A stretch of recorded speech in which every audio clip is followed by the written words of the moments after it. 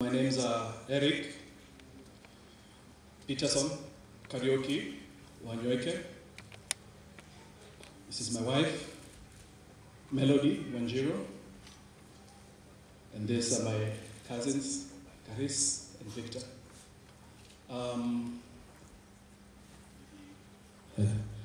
Maybe I'll say something before I read a tribute is maybe I'm a proud recipient of one thing maybe anybody has never seen, or is that she once beat me thoroughly.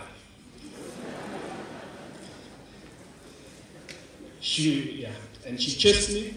I used to be a scout, and I had the whistle, and she chased me around the house and whipped me. Until today, I'll never enter a woman's handbag.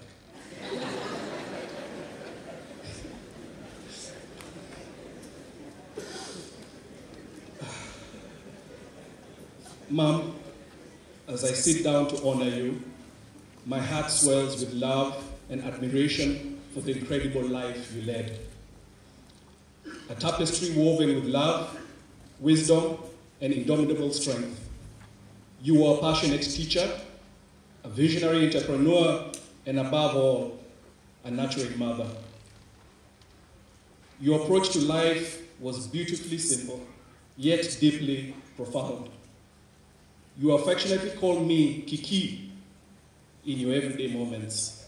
Eric, when I was mischievous or when serious matters arose, and Peterson, when she overflowed with joy in her heart.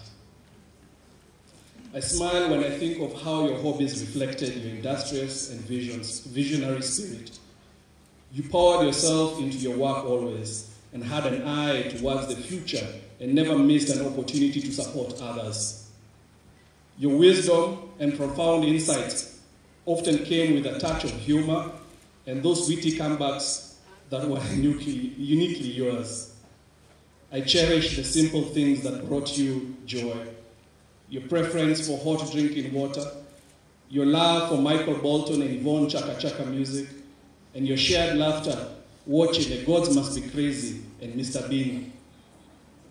Your love for fish over meat, your impatience with idleness and laziness, and your unwavering punctuality are lessons that have stayed with me. Our land prospecting adventures are among my most treasured memories. Standing together in Kileleshwa, you said, you had a vision to say, here we shall put up a hotel. And in Kimborero, you saw beyond the present, dreaming of a thriving community and a college of your own. Your uncanny ability to spot potential was unparalleled. Hence we have our brother here, Mr. Jenga, super machine. Super brother, super friend. You recognize talent in others they hadn't even seen in themselves. And your humor, Mom, it was one of the greatest gifts. I will never forget those evenings when I would ask, what's for dinner? Hoping it was not githeri.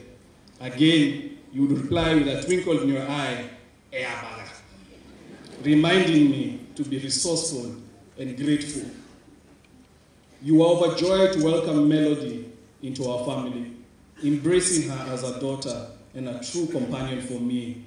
Your love for your grandchildren, Shaza, Jay, Lizzie, and Degwa, knew no bounds, and you cherished every moment with them. You encouraged my independence, nurtured my love for IT, and instilled in me a value of discipline.